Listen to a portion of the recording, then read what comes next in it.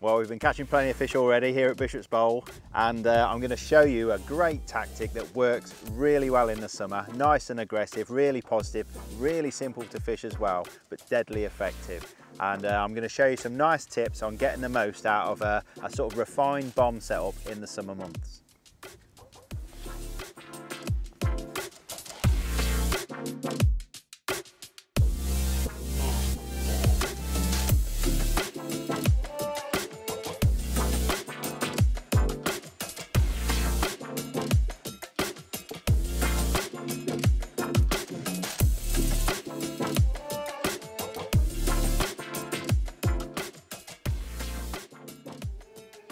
I'm getting a few little dips and taps on a tip already, so there's plenty of fish out there, which is what we want to see. First things first is we're fishing bomb and pellet, and it's what size pellets. Now, a lot of people automatically go for 8mm pellets, but I think on these sort of smaller, sort of medium size venues, 6mm pellet can be really, really good. It's perfect for fishing sort of 16 to sort of 20, 25 metres out, but I think with 6mm pellets, you can be a lot more aggressive with the feed, really get them grubbing around, and I just think you get more bites, you can feed a lot more bait, you can really get them foraging, and yeah, it's kind of closer to what you'd be feeding on the pole as well anyway, so 6mm pellets are surprisingly good and on lots of venues, so don't think you have to use 8mm pellets. A lot of people think it's bomb and 8mm pellet everywhere you go. Don't ignore using 6mm pellets. On some venues I know they lash in 4mm pellets and fish a bomb over the top of that, but if in doubt, I do like fishing 6mm pellets, especially on a nice little lake like this. We're on Marsh's Lake at Bishop's Bowl. Absolutely perfect, and I think I can create a nice big area, give me a nice area to aim for, and feed plenty of bait. It gives me a nice little sort of target area to hit. If I was feeding 8mm, I wouldn't want to be pinging too many in. I'd only be feeding, you know, 3 to 6 pellets, whereas with 6mm, I can really sort of lash them in, you know, 20 pellets at a time, and it's absolutely perfect. You get a lot more noise, a lot more attraction, and really get them sort of hoovering up on the bottom, which is what you want them to do. You can't really overfeed on the bomb, where if you was pole fishing or float fishing, you'd be foul hooking the fish, but because you're fishing, you're ledgering over the top, you're just waiting for them to hook themselves, so you can overfeed on the bomb, whereas you have to be a lot more careful overfeeding on the pole in the open water. So yeah, you can be really aggressive, and I just like feeding at this time of year. So happy days all round. Ooh. I love the bites on this. So yeah, anyway, so yeah, don't be lured into thinking you must fish 8mm pellets or one size of pellet. Bring a few sizes of pellets and try different ones on the day. Keep the fish guessing, but I like fishing 6mm pellets on the bomb, especially on venues like this, and the fish certainly seem to be obliging today. Oh dear.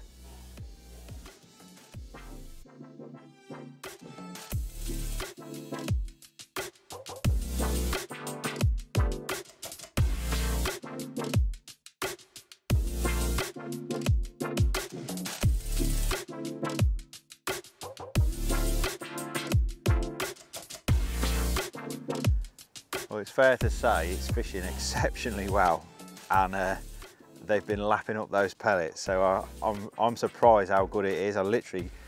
It's in there a minute and it's going round, so it's definitely working. So as soon as I've netted this, I think we better look at the rig.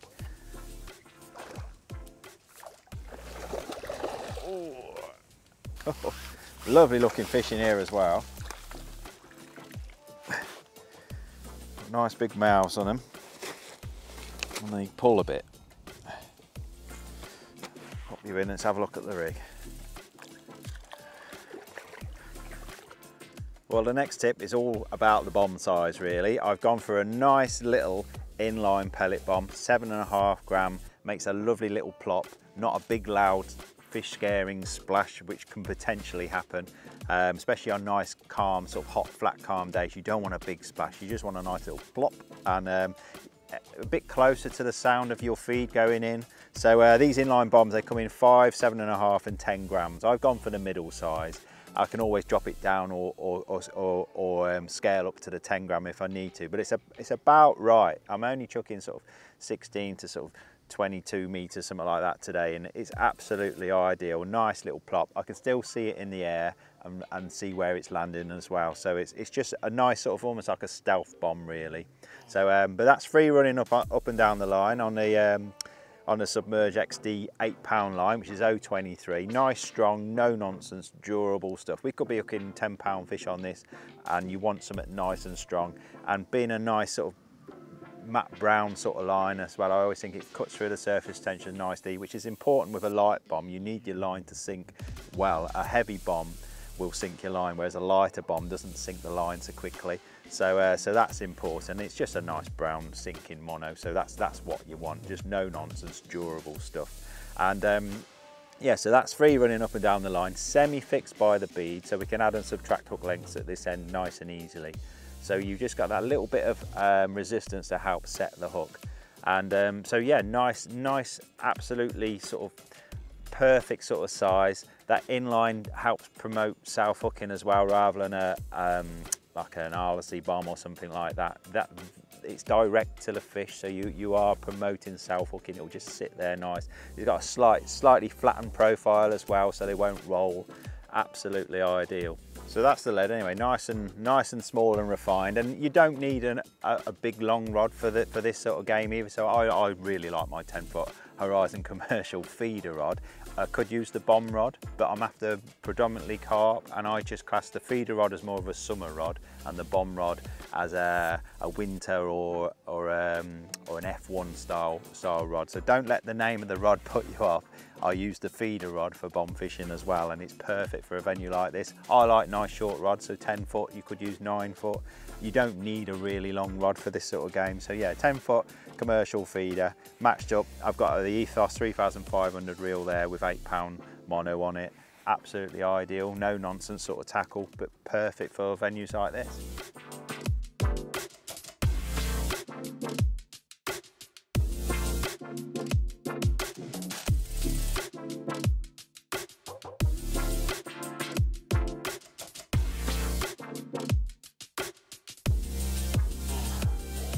Well, that wafter's still on the hook and it's good to go. I'll happily cast that out again. It's no slime or anything on there, so I'll cast that out again and try and catch another fish. But we'll have a look at hook baits now and just see. So 70–80% of the time I'll just match the hatch, put on the hook what you're feeding. So I'm feeding 6 mils. I do like a little glug of fish oil on them as well. I just think the extra slick and the extra attraction, it just gives them extra little boost. And I just think it pinpricking up and down will help draw the fish down to your hook bait. So I do like to put on, if I'm feeding 6 mils, I put a 6 mil on the hook, but I do like double 6 mil as well. These bands are brilliant. You can stretch them and you can see that hole there already. You can put two pellets in one band. So double 6 mil's been particularly good, but then I've just swapped to a single wafter, and that's been really good as well. But I've just got a variety of hook baits. Sometimes, especially on the clearer venues, a nice bright hook bait can really stand out well. So I've got some fluorescent banded wafters there as well. 6 mil or 8 mils generally do the business. But also I've got no problem putting an 8 mil hook pellet on as well to stand out. 2 6s or an 8 mil. A standout hook bait just seems to help. Obviously it's more of a target bait as well, but I also think the fish find it harder to deal with, so they struggle to eject it, so that's why you hook the fish a bit more. And I'd never go to a venue like this without some red pellets as well. So I just think that nice deep sort of red colour is a nice, it's just something about red pellets when you're fishing on a bomb that it works, and so many people will tell you the same. So so it's definitely worth a try, trying a red 6 mil or a red 8 mil pellet over the top. But yeah, a wafter's been doing the trick today, well, a wafter's just done the trick for that last fish. So we'll go out and give it another cast and see if it wasn't a fluke.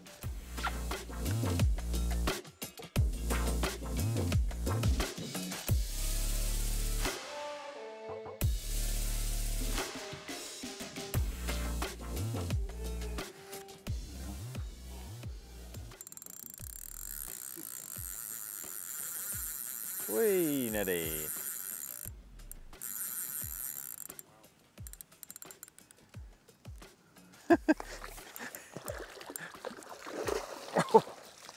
There we are. Straight back out with that yellow wafter, and we've got the best fish of the day. Cracking.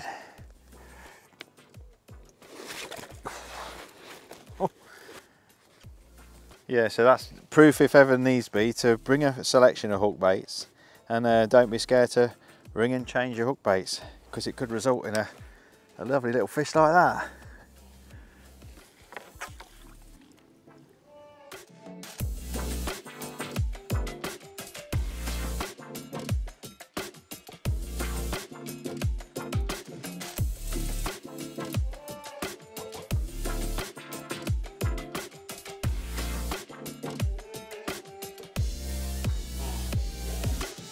Well, perhaps the biggest question I get asked when bomb fishing is all about the hook length. There's not many variables really once you take into account the weight of the bomb and what you're putting on the hook. The hook length itself is perhaps the thing you can change the most.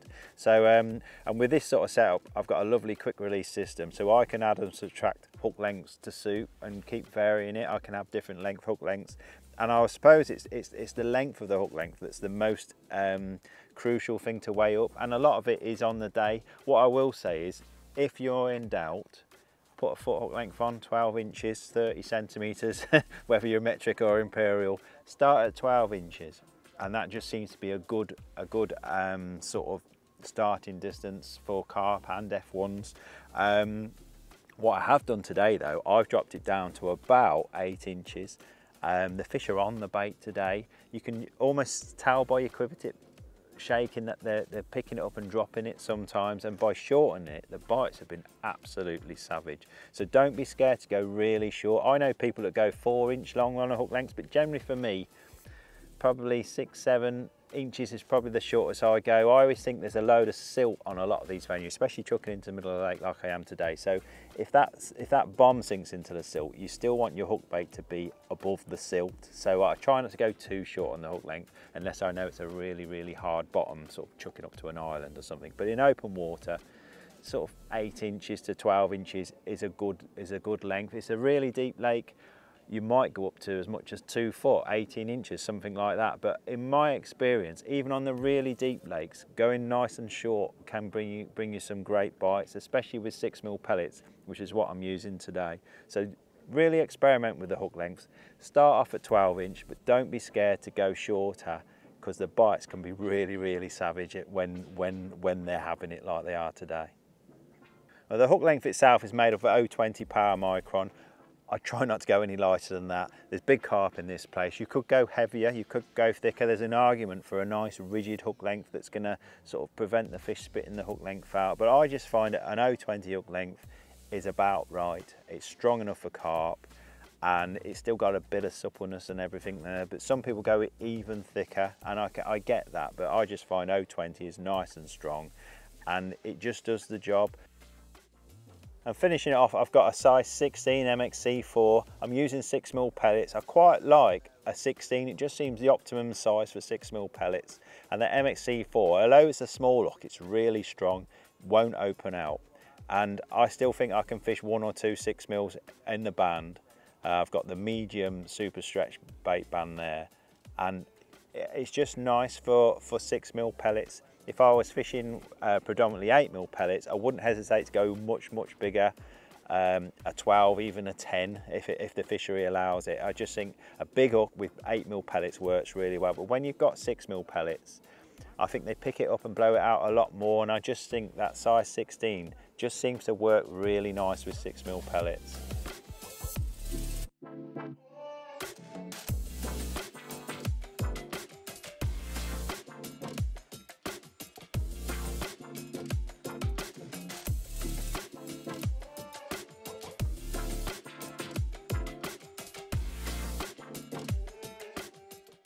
Well, my final tip is all about feeding, and I think you can be quite generous with 6mm pellets. So I've baited up. I'm going to try a wafter again now, and I like to feed first and then cast. It gives you something to aim for, And I like to be quite aggressive, what I class as sort of burst feeding, feed 2 big bursts of feed and then stop feeding. We're not waggler fishing, we're not trying to fish up in the water, we're trying to push the fish down. So give them 2 big pouches of bait, sometimes 3. So we've got a nice area to aim for. And if it's fishing well, I aim for the middle of that. If it's fishing hard, I'll aim for the back of the feed. But that's it, we've created that nice area, and by feeding and casting it gives you something to aim for. On a lot of these venues there's nothing to aim for in open water, so the best thing you can aim for is the splash of your bait.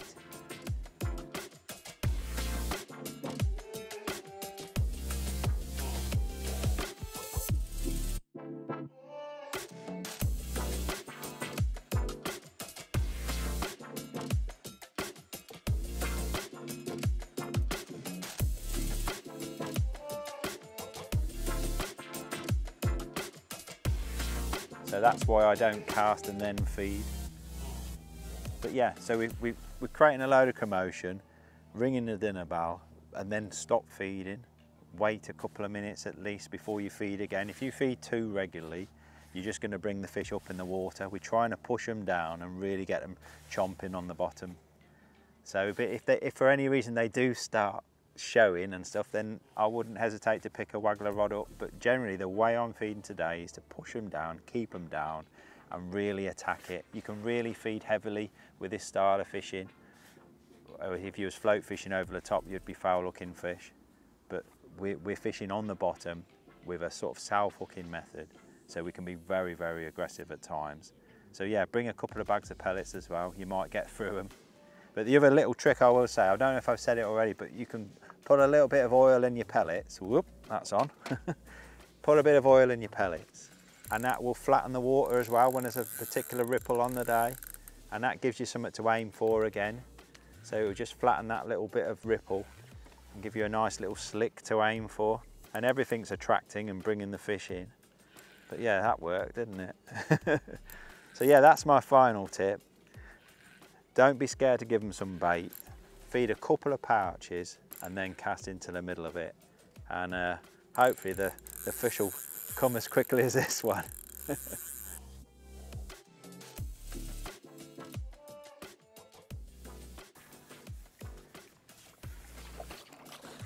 Nice comment to round off the session. You see that wafter in its mouth as well. So great little session at Bishop's Bowl. Hope you enjoyed that. Hopefully I've given you 5 top tips to improve your bomb fishing. And yeah, go out and give them a try. I'm sure they'll put a lot more fish in your net. See if he'll let me hold him up. Yeah, so they're my top 5 tips for bomb fishing. Go out and give them a try.